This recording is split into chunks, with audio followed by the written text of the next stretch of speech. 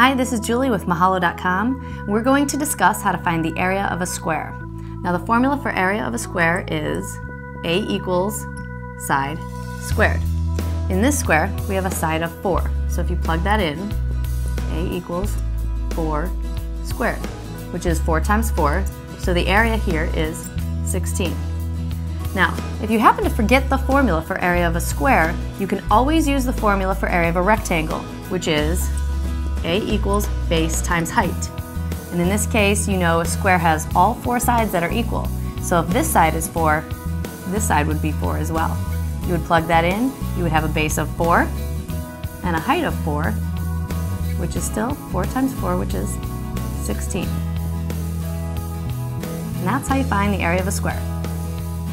Thanks for learning with me today. If you'd like to learn more about this topic or anything else having to do with math, please feel free to click the links on the screen. And if you have a specific problem or request, you can email them to requests@mahalo.com. See you next time.